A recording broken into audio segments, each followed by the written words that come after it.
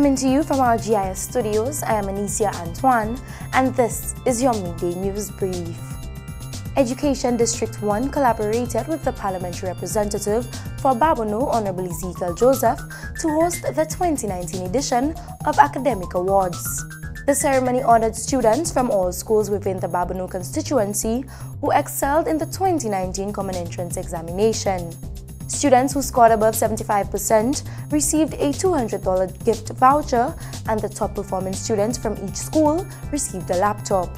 Cyrus Sepal, District 1 Education Officer, congratulated the students on their performance in the 2019 Common Entrance Examination. Parliamentary Representative for Babonneau, Hon Ezekiel Joseph, commended the Bourges Combined School for achieving second place ranking in the 2019 examination. Hon Ezekiel Joseph encouraged the district office, principals and teachers to continue the rewarding work being done with the students in the District 1. The Academic Awards ceremony took place on Wednesday, September 25th at the Babonneau Multipurpose Center.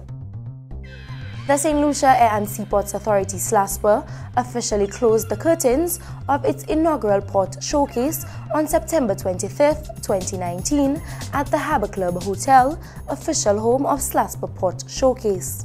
Under the theme, The Promenade of Port Connectivity, this event was the first of its kind for SLASPA, St. Lucia and the region.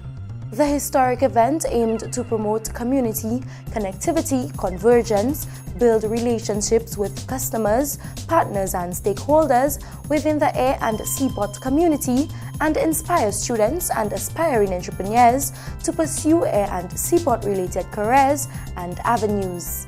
The Port Showcase saw enlightening panel discussions with 15 featured speakers ranging from tourism specialists, industry executives, management specialists, and aviation industry leaders who brought talks that extended from St. Lucia's cruise tourism industry, creating a safer environment, operating a multipurpose use port, air cargo services, and master planning of the new Uranora International Airport. In a move to forge a closer relationship with the community and consumers at large, agriculture leaders, in partnership with the Taiwanese Embassy, has initiated a series of events which will serve to build interest in our locally produced food, the people who grow them, and the needs of the consumers who buy our food. This forms part of the newly initiated import substitution project, which focuses efforts on increased production of 7 cash crops, which is believed to assist in the Ministry of Agriculture's strategy to reduce the national food import bill. This has been your Midday News Brief. Thank you for watching.